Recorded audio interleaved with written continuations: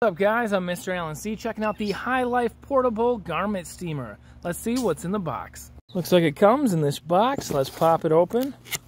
And here in the box we see the steamer itself, a tip for it for steaming, some attachable ends with brushes for the tip, a water fill cup right here with measurements on it.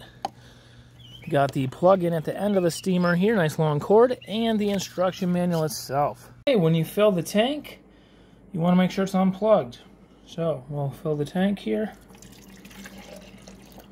And it prefers if you use distilled water. You can see the max line right there. We're just below it. So I'm happy with that. Now we'll go ahead, we're going to put the cap on here.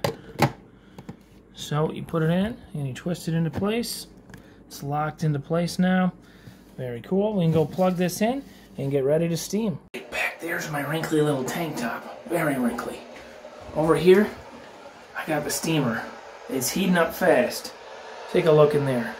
Things are going to get hot. So if we take a look right here's the on and off switch. It's illuminated. Right now it's on. Alright, we see things are heating up. And steam is beginning to be created. And it's coming out of here. If you were to put your hand in front of there, it's very hot. Trust me, I tested it a minute ago.